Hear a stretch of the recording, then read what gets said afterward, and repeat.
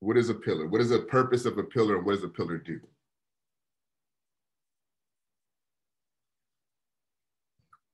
I would say it supports a great structure, like something like that. Perfect. Exactly what it does, Victor. So think of a pillar as supporting the structure of white inferiority. Okay. So think help you to make sense of it. So the two pillars are the white imagination and the maintenance of white innocence. Okay. So write this down. The white imagination and the maintenance of white innocence. If possible, also, if you guys open up the screens, it would really help me out. So let's talk about the white imagination first, okay? One of the clearest manifestations and personifications of the white imagination could be found in Hollywood, right? Think about movies. Think about the ways that Black people are portrayed in movies, okay? For me, growing up, in the 90s, we had the phenomenon of like the gangster films, right? You had your Boys in the Hood, you had your Menace to Societies, et cetera, et cetera. So think about the stereotypes that are portrayed with those images, right? What are the narratives being told through those type of movies, okay? This is something that's produced through the white imagination, right? Another place that the white imagination comes into play is in the aspect of policing, right? And this notion of them being afraid for their lives, right? This is what you always hear when it comes to the situations of George Floyd, when it comes to situations of Trayvon Martin, Philando Castile, et cetera, et cetera. The rationale is always the officers feared for their safety, okay? So this is where the imagination comes into play. Rationally, they have a bulletproof vest, they have handcuffs, they have tasers, they have pepper spray, and they have a gun, right? By and large, these individuals are unarmed, right? Sometimes they're women, sometimes they're juveniles, right? But always the narrative of fear is at the center of what's going on and why they're able to act the way that they do, right? So what happens is Philando Castile is murdered. They take it to trial, right? They're being tried possibly, and on very seldom cases, right? They're being tried with things like manslaughter, attempted murder, things of that nature, very seldomly, right? But when it is taken to court, the rationale that always allows them to be free is justifiable homicide, right? That's what happens, and that allows the officers who create murder or who conducted murder to be set free. Justifiable homicide, right? And what makes the homicide justifiable is the fear that the police officers articulate, right? And everyone in the society can understand and can relate to that fear, right? Although the fear is irrational. It's irrational because the police officers are outgunning the person who they're coming into contact with, right? They're out trained in the space of the person, how to deal with these scenarios, or they should be better trained, right? Because it's part of their job, right? They have all the tools and tactics to not have to be afraid of these individuals. Furthermore, this is part of your job criteria, right? That's the equivalent of me saying, I'm afraid to speak to students when my job is to speak to students, right? So the fear becomes irrational, right? But because of the hegemony of the white imagination, the ability to make the white imagination something that's fixed, something that's real, right? Through movies, through stories, through novels, right? Has anybody seen the movie Birth of a Nation? Nobody. Nobody's seen the movie Birth of a Nation? No, I haven't. Okay. Try to do this real quick. So Birth of the Nation is probably one of this country's most widely recognized films, okay? It was like one of the first major motion pictures. The author, not the author, but the producer of the film is a guy named D.W. Griffin. The film was shown in the White House. So essentially the premise of the film is the post-Civil War, Reconstruction era. Newly freed Blacks have taken spots in political office, right? Due to that, the American society is eroding, right? And the fear of white women being raped becomes proliferated throughout the society, right? And this is due to a Black man. In the film, though, it's a white man in blackface, okay? It's not an actual Black character, but they have a white man, they put him in blackface, and he chases this woman, this white woman, and she falls off the cliff trying to avoid a rape, right? But due to this act, the Ku Klux Klan rises, and that begins to set the rights of the society, set the wrongs of the society right? They run the Blacks out of office, and they start to initiate these eras of Jim Crow and Black codes, okay? So this is the premise of The Birth of the Nation. Again, the country's first real wide recognized film. This went on tour all throughout the United States, and this was shown in the White House, okay? So think of the symbolism of this Black man chasing this white woman off the cliff in his desire to rape her, right? This creates the imagination of the danger and the fear that you should have of the Black body, right? So this is one component of the white imagination.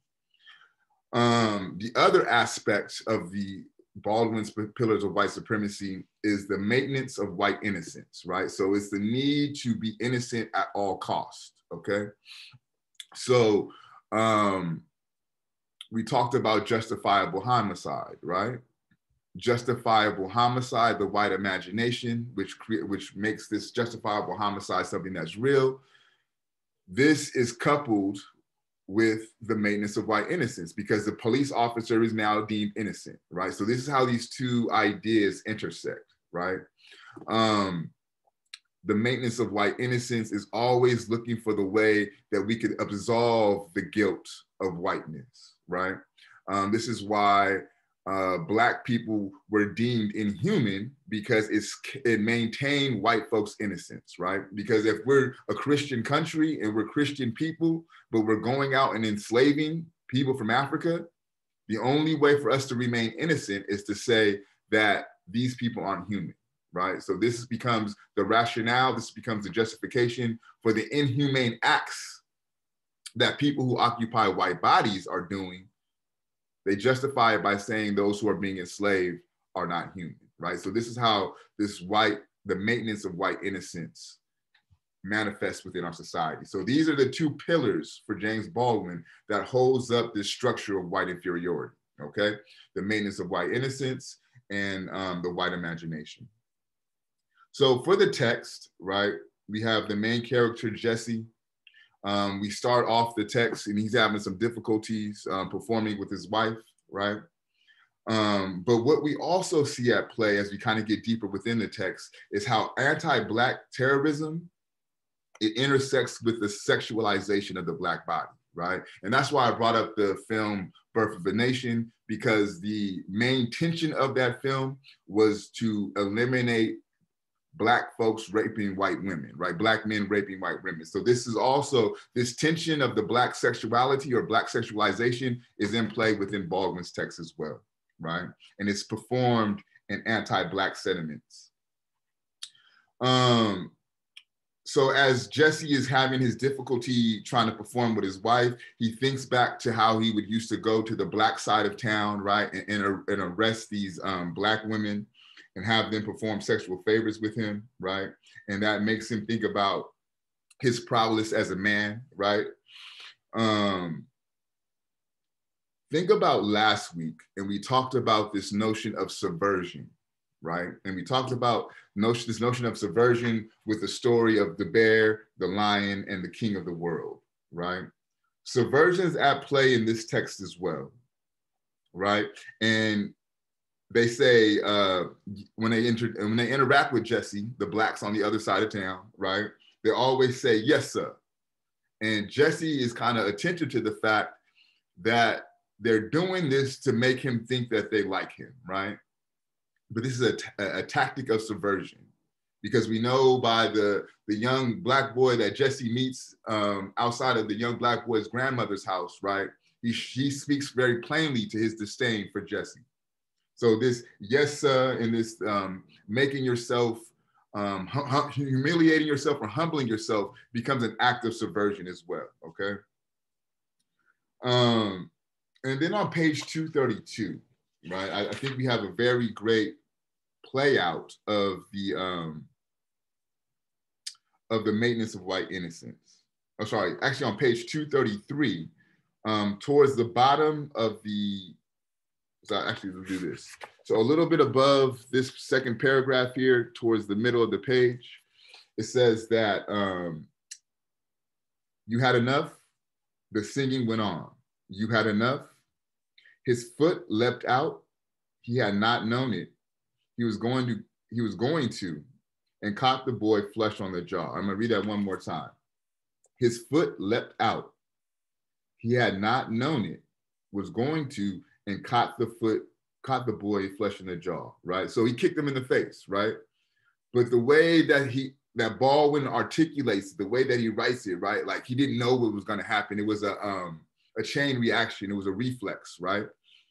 This is that maintenance of white innocence. So I'm not gonna say I just kicked him, right? It was a slip. You know, I did it on accident, right? I reached for my gun instead of reaching for my taser. Who was that? That was the brother in Oakland, Oscar Grant, right? That's what the cop said. I mistakenly reached for my gun instead of pulling for my taser. This is what Baldwin's kind of playing with also, right? His foot slipped out. And then he also goes on to say that, you know, Jesse never thought of himself. He thought of himself as a good guy, right? But he never really thought about what it means to be a good person. Think about that. So he thinks of himself as a good person. This is Jesse. But he never thought what it means to be a good person. So how could you think of yourself as a good person when you never thought about the criteria for being a good person, right? So this allows you to maintain your innocence, right? So I cannot fault myself for my heinous acts because I'm a good person, right? The maintenance of white innocence.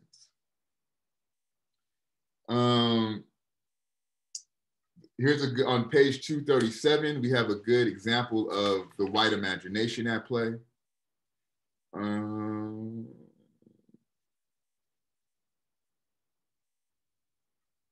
So he says, the explosions rocked the night of their tranquil town. Each time, each man wondered silently if perhaps this time the dynamite had not fallen into the wrong hands. They thought they had knew where all the guns were, but they could not possibly know where every move that was made in a secret place where the darkies lived, right? So there's bombs going off in the town, right? Explosions rock the night. And they wondered if those bombs got in the wrong hands. So essentially what they're wondering is it possible that the black folks on the black side of town got hold of these bombs, right? And were able to place these bombs on the white side of town. But this, again, this irrational fear, right? Because obviously it's the white folks who have the bombs, right? It's the white folks who are creating these terroristic acts, right? He goes on to say how, you know, if the town was more segregated like it was in the North, we would just set fire to the black side of the town and call it a day, right? So how kind of irrational is it to think that black folks will be over here trying to steal your bombs and blow you up when you're the ones actually committing the terroristic acts, right? So this imagination at play, this imagination that provokes fear.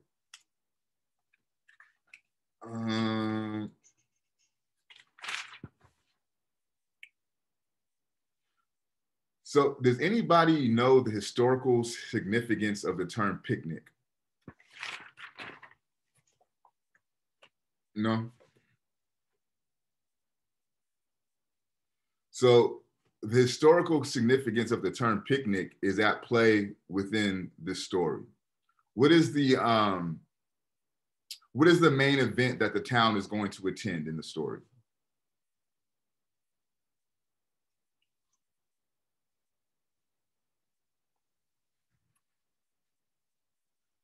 So what is the event that everyone is piling their cars, they're bringing lunch, right? They told Jesse's father, don't worry about it, man, we got food for you.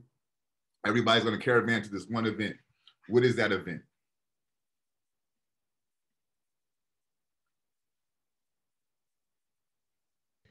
It's when they capture the African American man, right? Yeah, it's called a lynching, right? Is everyone familiar with the term lynching? Is there anyone unfamiliar with the term lynching?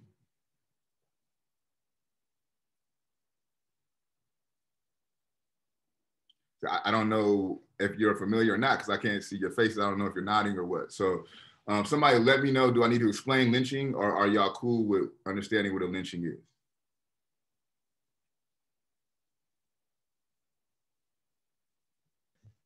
No, I'm pretty sure we all know. Okay. So the definition of a picnic, right, is essentially it's a lynching. You would pick a nigga and hang him, right? This is essentially by definition, this is what the historicity of a lynching is, right? And this is what Baldwin's talking about within the text. Also, be attentive to the fact that the entire town, right, went out to attend these picnics. It was as if it was a sporting event, right? Also, it's heritage being passed down, right? Jesse's dad picks him up and puts him on his shoulders, right? To make sure that he can see the events take place. Jesse says he's never felt more love for his father within that day, right? So there's this tradition that's being passed from generation to generation. He talks about how his mother was never more beautiful than when he looked at her on that day, right? And then this notion that whatever the fire didn't consume, the people consumed, right? And he says that they took their body parts home like souvenirs. Let me see if I could read that. And this is actually this is historical, right? They would actually take the body parts home and they would place them on postcards and send them out. Oftentimes when homes were being sold in the South, they would find body parts from people who were lynched, right? So this is historical. All right.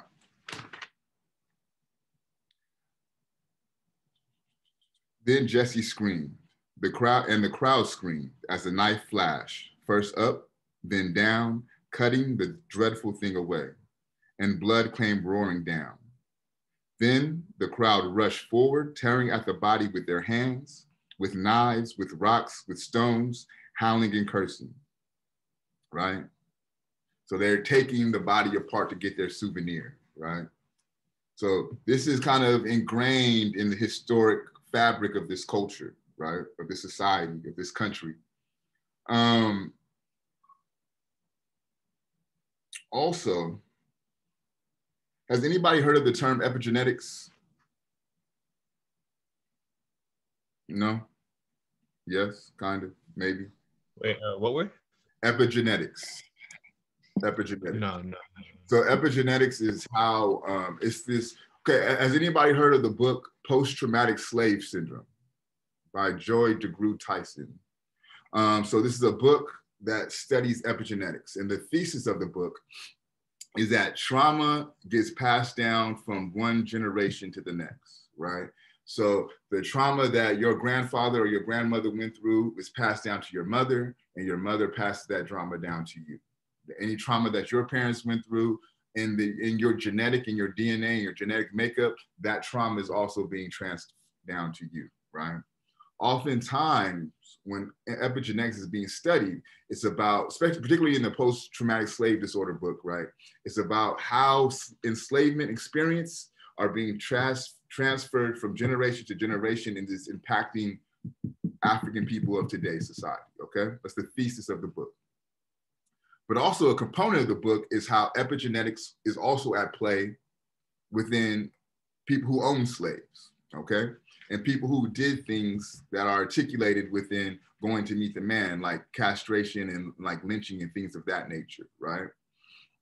So when you're thinking about how to navigate and deal with the racial tensions in this country, you cannot separate histories, right? This idea that these things were so long ago is a misnomer, right? If things like epigenetics are to be true, because the same genetic and DNA that is in these people who are doing things like this and who are suffering things like this continue to be passed down from generation to generation, right? So when we talk about coming to notions like a post-race society, as they say we were under the Obama era, right? When you talk about doing things like diversity and inclusion work, right? How do you reconcile things like what Baldwin wrote about within this book when thinking about coming to a post in an equitable society, right? You cannot separate the two. So I'll put my lecture on hold. We'll jump into our fishbowl. Is there any volunteers for the fishbowl?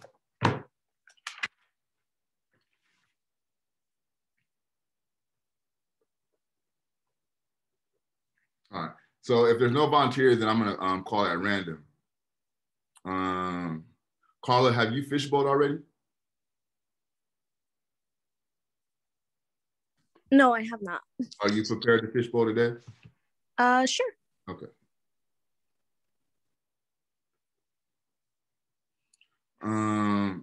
Gabriella, have you fishbowled already? Yeah, I have.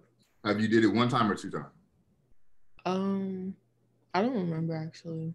I can go again today. Okay. So this will be your last one for the semester then, Gabriella, okay? Okay. John, have you fishbowled? I fishbowled once. Once. Do you want to go again or do you want to use your pass? I'll go. I really don't understand. Like, I was kind of confused, but I'll go. But check it out, bro. You can even pose a question. So think about what you wrote as a question in your journal, and that's a sufficient fishbowl too. Does that make sense? Okay. Yeah. All right, bet. So real quick though, before we jump into the fishbowl, because again, I feel detached. How did y'all feel in general about the reading? Like, what are your thoughts? Well, honestly, for me, I was kind of confused at first because since I didn't have I went into the reading not really knowing about it. So I felt like I was just thrown right in the middle. But as I kept reading, I was able to learn more about what it was about. But I mean, towards the end, like right at the end, I guess I got what the point of the passage was or the reading. Okay. Yeah, he it's a very good point, Victor. He kind of just drops you into some shit and you're trying to figure out what you're reading, right? And it kind of evolves and unfolds and reveals itself. All right, bet. So let's jump into our fishbowl. If anybody wants to start, it's on you.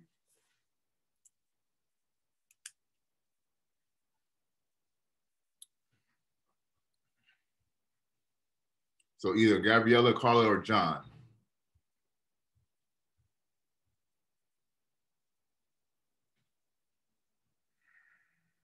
I'm pulling up my journal. Give me 1 minute. Or I'm still trying to figure out my question. That's why. Sorry. all right.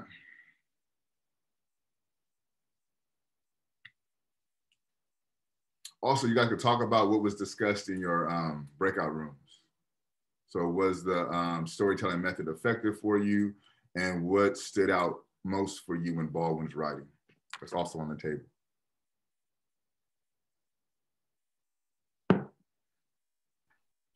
Honestly, I was just kind of confused because I'm not used to there's kind of a weird accent or tone. I don't know how to explain it, but it's like throwing me off, and I can't really understand it.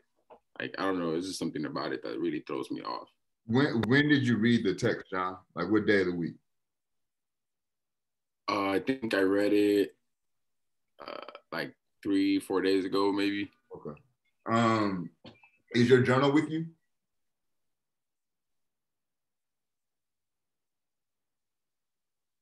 No, something happened in my journal, but I'll tell you about that later. All right, for sure. So how can I help you understand the story better? Like what question could you ask me that would give you greater understanding?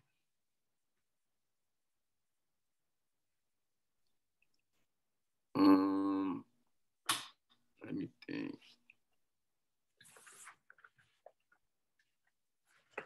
Like, I don't know, because I'm trying to just remember what I remember. Yeah. So trying to help kind of jog your memory a little bit. So we know that the main character's name is Jesse. He's a sheriff in a small southern town, right? The story opens up with his wife asking him, well, what's wrong, right? And he talks about how the Black folks on the other side of town are causing like a tension within the town, right? And as he's laying up at night, he's thinking about the past. He kind of goes back into this memory that's sparked by a song by a Negro spiritual, right? And this kind of jogs his memory to an incident that he had with his father, where his father takes him to his first picnic, right? So this is kind of the premise of the reading. So I don't know if that helps jog your memory, but I mean, if I tell you any more, I'm telling you the whole story. Also, John, you don't even have to think about the story yourself. Think about stories in general, right? Not the story that you just read, but stories as a whole. Do you like stories? If so, why do you like stories, right? And that could be for anybody in the fishbowl.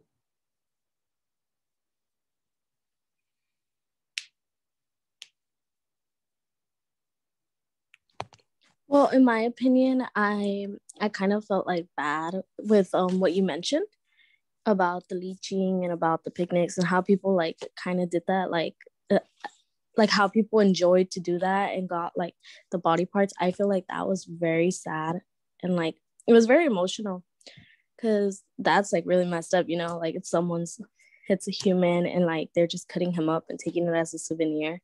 I don't know, I just felt like it was really, really emotional. I wouldn't like that or to see that. Dude. So with that being said, Carla, what does it say for people who view that as a source of entertainment? Because essentially that's what was taking place, right? They were entertained by what they were witnessing. Yeah. Can you repeat that one more time, please? So you talked about how much like that disturbed you, right? Yeah. It was uncomfortable. Yeah, it's very uncomfortable. So what does it say for people who are finding this as a source of entertainment? I feel like it's saying they're disrespectful or they really don't care about like what other people are feeling or like especially that person, you know, that's getting leached up and cut into pieces. Yeah, the lack of humanity, I would call it, right? There we go. Yes, yeah. That's good wording. Yeah. Gabriella, you want to chime in? Yes. I was just gonna say that I think a lot of that is relevant today, like how you were saying that because a lot of people would try to say like slavery was so long ago, it doesn't like impact today. And I think a lot of that is still relevant today because of like the sexualization of Black women is very prevalent today, as well as just in general how the media views Black men as almost still subhuman, like in a way. And also just like white innocence is very prevalent, especially like in the judicial system. When like a white person commits a crime, even if he's like 19, they're like, oh, he's a young kid with promise.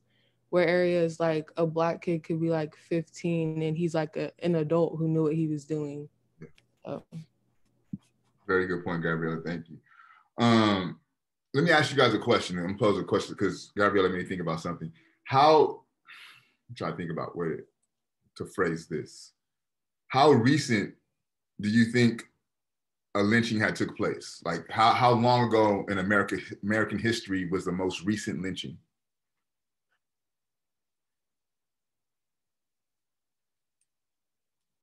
You could throw out decades, right? The 60s, the 50s, the 40s, the 80s, the 90s. Like how old do you think the most recent lynching is? I think I saw, weren't there like 2 last year actually? Yeah, yep. In California, right? Yeah. Yeah.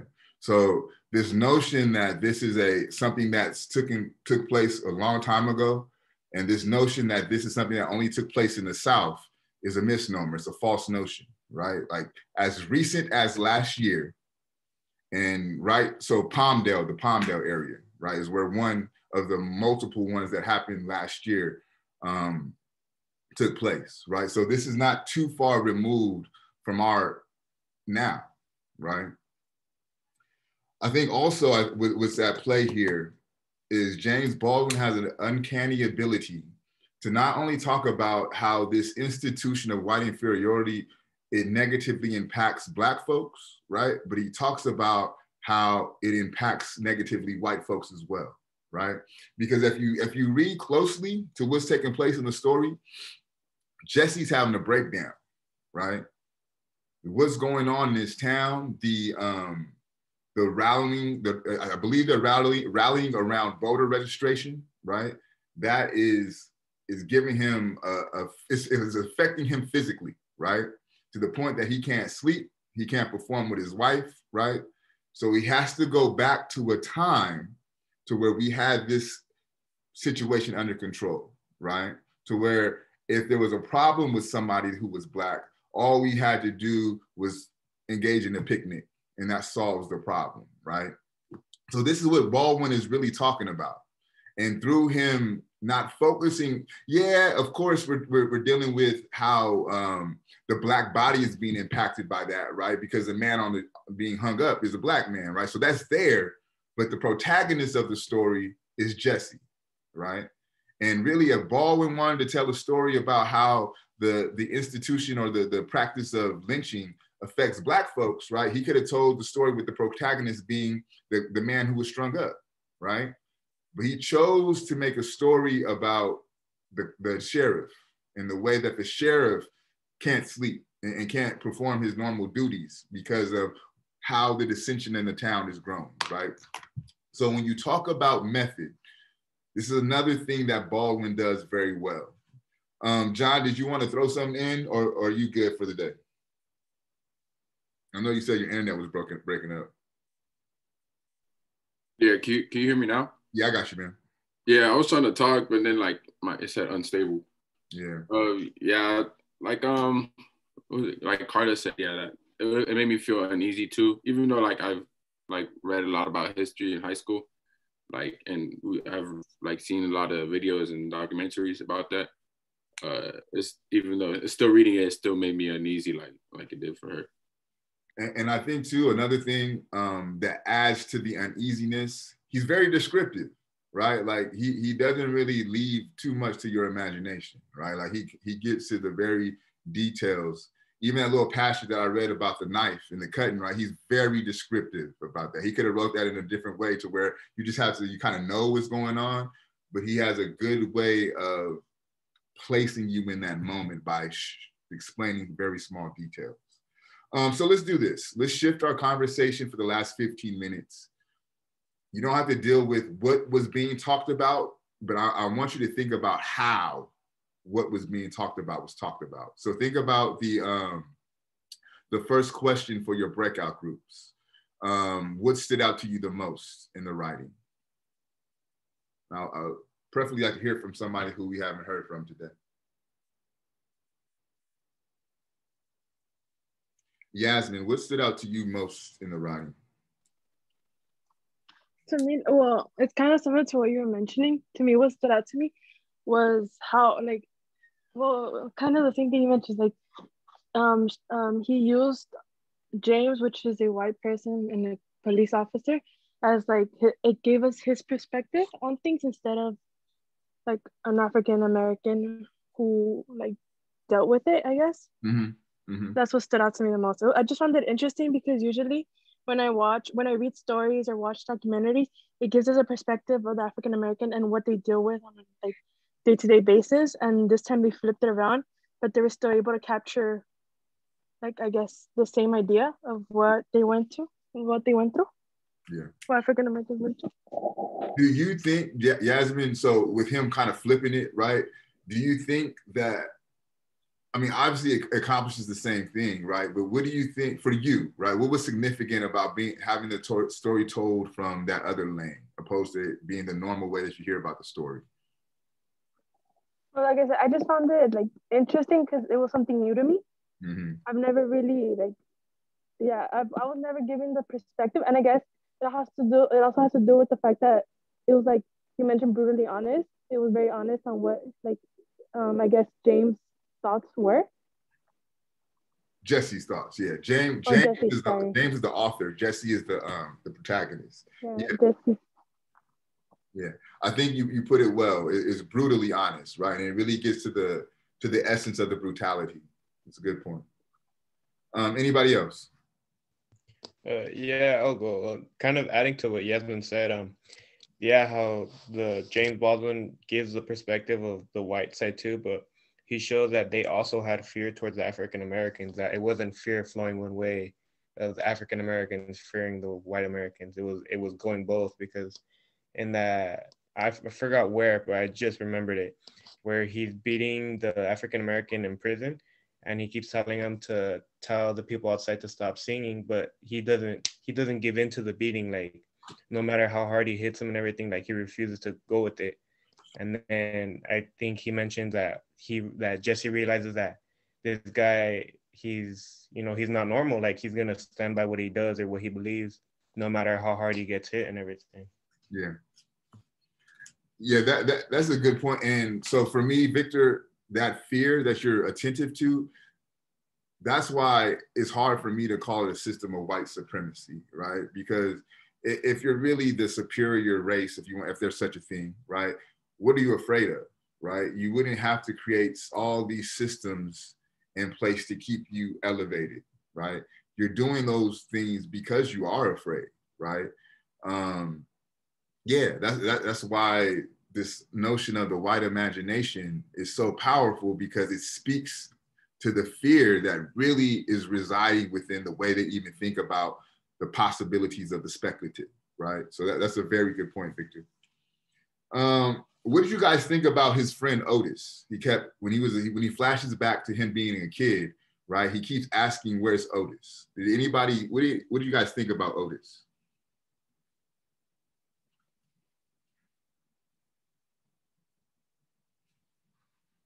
Nobody picked up on Otis?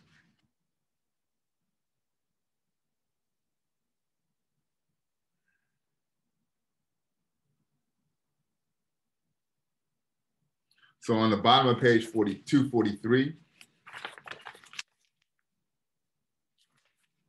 he says he had grown accustomed for the solutions of such mysteries to go to Otis. So there's something going on, right? He has a question. So he doesn't feel comfortable going to his parents. So normally he would go to Otis, right? He felt that Otis knew everything, but he could not ask Otis about this. Anyway, he had not seen Otis for 2 days. He had not seen a black face anywhere for more than 2 days. And he now realized, as they began chugging up the long hill, which eventually led to Harkness, that there were no black faces on the road this morning, no black people anywhere, right? So there's two things at play, right? He has a question that normally he would go to ask Otis about, right? But he hasn't seen Otis in 2 days. Then he comes to the realization that he hasn't seen any black faces in the town for 2 days, right? But to me, Otis is a point of analysis, because what does it say for this white boy, Jesse, right? This little white child, Jesse. When he has these type of questions, he goes to his dealing with race, right? When he has these type of racial questions, he goes to his black friend, Otis. What does that imply? What is the implications of that? Think about that. I'll be back in 2 seconds.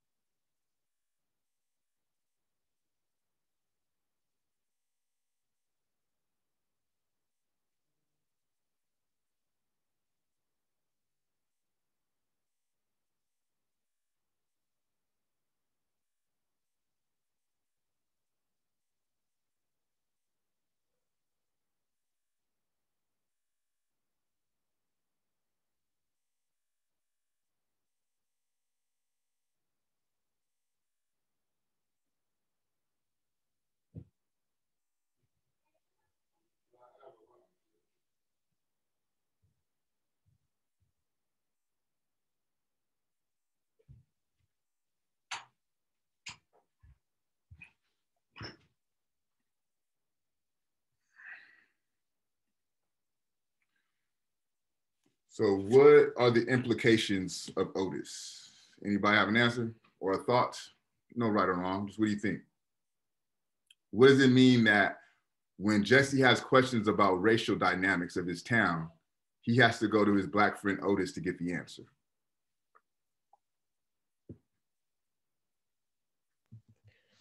I would say that Jesse is still like, at that point, he's still an innocent child. Like, he doesn't know the hate about the African Americans and the white Americans. Whereas Otis, if he's African American, his parents would have told him, like, be cautious of like the white people because they don't like us.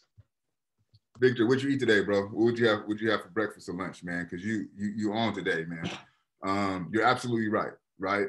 Due to survival, Otis has been forced to be aware of these things. Right.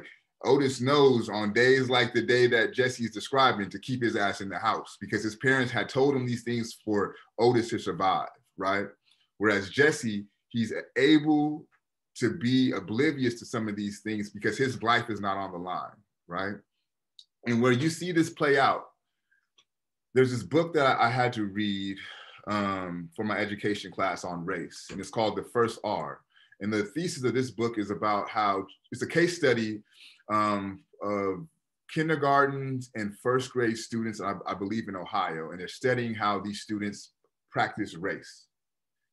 And essentially, what the premise is that all these children from kindergarten through first grade, they understand and they perform race at even that young of an age. And they talk about how when like things happen that are racist, right?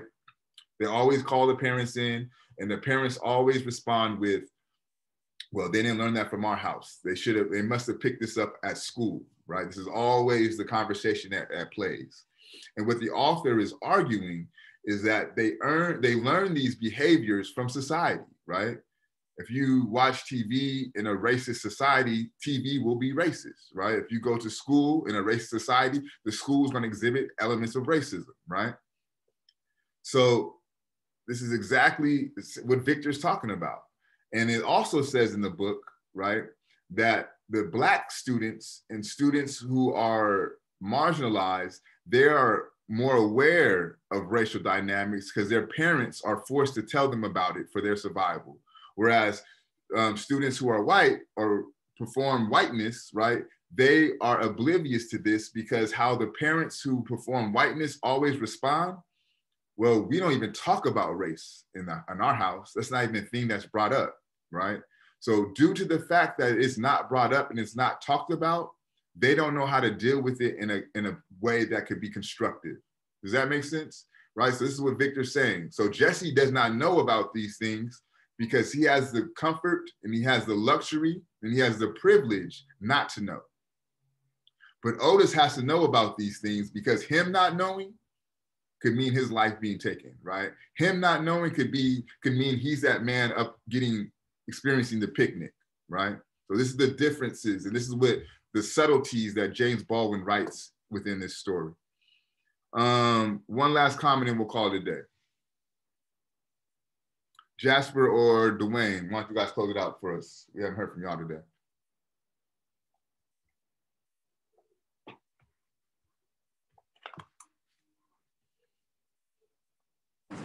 I would also say that I don't remember too much from the reading. It was kind of hard to dissect for some reason. So I'm gonna revisit it and add more onto my journal. But I thought that it was very interesting, like the analysis of it, the way that you explained it. And definitely seems like an interesting story for sure. Yeah, yeah, it's interesting. This is what we're gonna do. Give me 1 second. We'll talk about our readings for next week. We'll call it a night. I'll call it a day. Excuse me.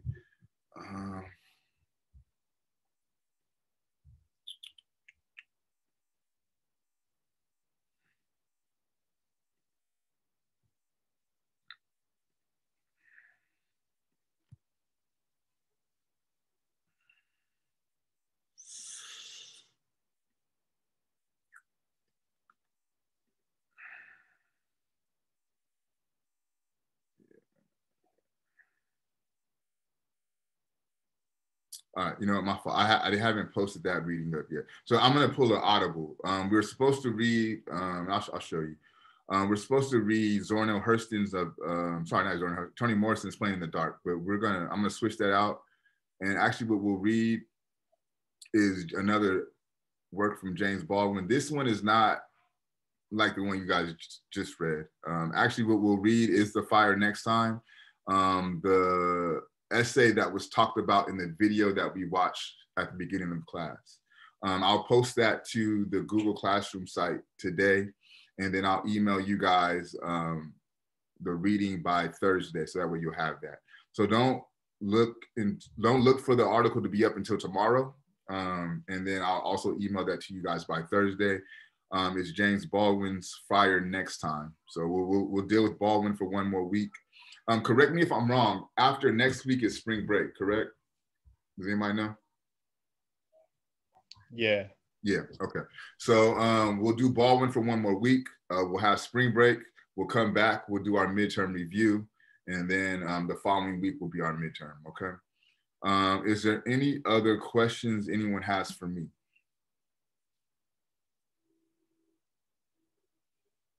All right, you guys have a good week, and I will see you next Monday. Peace. Thank you. You're welcome.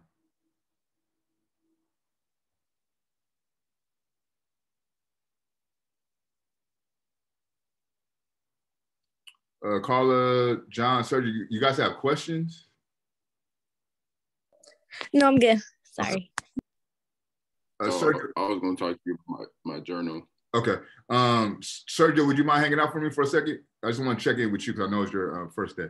Yeah, what's going on, John? So my journal actually got torn up. Like, I don't want to sound like stupid, you feel me? But like my dog, like it literally like tore up my notebook. The dog ate your homework excuse. Okay. Yeah, I didn't want to say that during class. Yeah, no, that's all good, bro. But a couple of things. One, you don't have to turn the journal in for another 2 weeks, so you have some time. Because in another thing too, John, you would have to email me the journal. So I don't know if you were planning to take a picture and sending me a picture of the journal or retyping everything out, but you would have to get it to me in electronic format. You know what I mean? Because I can't. Yeah, I was gonna give you a picture. Okay. Yeah, bro, you're gonna have to, I don't know if you're gonna have to rewrite the journals, you know what I mean? Because I have to be able to see something. I have to read the journals, you know.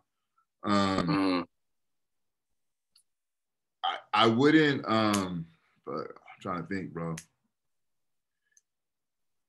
I don't want you to have to go back and read everything all over again, but I'm gonna need the journal entries, bro. Like I don't know how else to think about that or to put that. Even if you go back and do 4 bullet points, right? Like sentence for each bullet, I'm cool with that. But it got to be something, you know. Yeah, I'll do my best. And then do this too, bro. Probably would be the easiest thing to do. Just to be honest with you, I would go back, look at the course lectures that are posted on Google Classroom, take down some notes, and then get you 3 bullet points, and that'll be your journal entry. And that way you don't have to read through the material again, you know. Yeah. That makes sense. I'll figure it out. Yeah, that sounds smart. And then if anything, just shoot me an email and we can kind of brainstorm some more. But I'm gonna need something. That's why I don't assign them once a week. I give you guys like the time to do them. Yeah, I feel it. All right, thank you though. I appreciate it. Let me know if you need anything. All right, have a good day. All right, man. Sergio.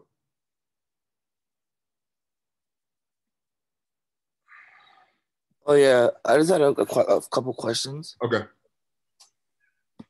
So basically, our journals aren't due today. It's due later, right? Yeah, they're due on the midterm. So normally when people, actually for you even too, I'm not gonna, like I said, I won't hold you accountable for the ones you missed. But so for the reading for today, that should be in your journal. And then the reading for next week, that should be in your journal. And then you'll turn it into me when everyone else turns in their midterm. Okay. Yeah. And what's our reading for next week again? It's going to be James Baldwin, the same author, but it's going to be an essay entitled The Fire Next Time. I haven't posted it to the Google Classroom site yet. I'll do that now. But I'm also going to email you guys the reading on Thursday. So that way you'll have it. Okay, thank you. All right, I got everything. Are you getting emails from me on a regular? Like, did you get an email from me this morning? No, I don't think so. Okay, so yeah, so that means you're not on our list. Okay, do me a favor one more time, man. Just put your email in the chat real quick. Whatever one you would prefer, your preferred email address, and then I'm gonna make sure you start getting our email. All right.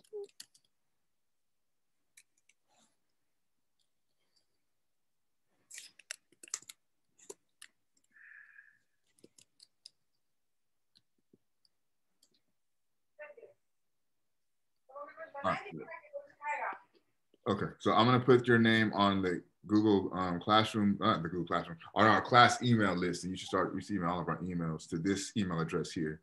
All right. Any other questions, man? Well, that should be it. All right, bro. Have a good one. Thank you.